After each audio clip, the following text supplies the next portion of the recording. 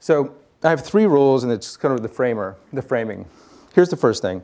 Make things, and a lot of them. And you make things as long as you can. Be a maker.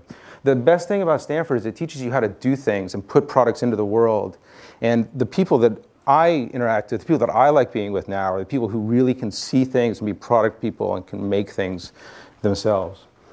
The second 2 rules actually both came from Tom Koznick, and I'll talk about it in just a second. And they've stuck with me for 20 years now.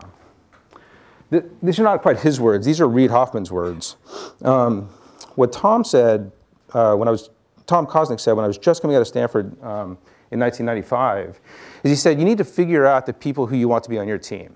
You need to look around at the 22-year-olds, 23-year-olds, 24-years who are coming out of Stanford now and in Silicon Valley now, and figure out the ones you want to work with and play with and collaborate with, because 20 years from now you're going to be running Silicon Valley. And that really stuck with me, and it affected the way I think, and it affected the way even my interactions with Reid. So I'm a partner with Reid Hoffman, who founded LinkedIn at Greylock. He and I have collaborated in a number of ways. His version of it is find your tribe. Figure out who's on your side, figure out who's not on your side, and be super clear about it. And invest in the people who are in your tribe always. Like, it's not a static thing. So keep renewing and keep bringing people in, but really, really invest in it.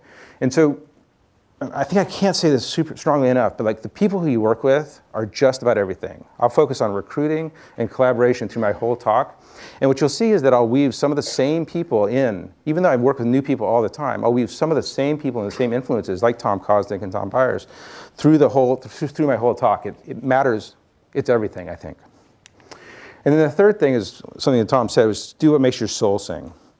And what he meant is that do stuff that speaks to you. So changing the world is hard. Mostly people don't want change. Mostly the status quo is the status quo because people are kind of comfortable with it. And it's easier to keep it the way it is than to change it. Being an entrepreneur is super hard. Nobody wants Uber except for Uber at the beginning, right? Nobody wants to communicate in 140-character sound bites except for Ev and Biz when they started it. And so you have to make the world the way it is. There are vested interests that want to keep the world how it was.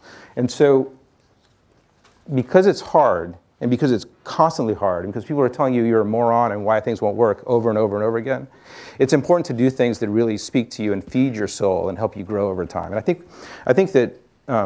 think we forget about growth a lot of times. I think we now say, well, you're 20 or 22 and you dropped out of school and you should be able to run a multi-billion-dollar company. And I think I say that kind of tongue-in-cheek, but I submit to you that many people believe it. But I think we forget that growth is human and growth is key. And so finding things that make your soul sing, that speak to you and you love, and that grow you as a person over time is the thing.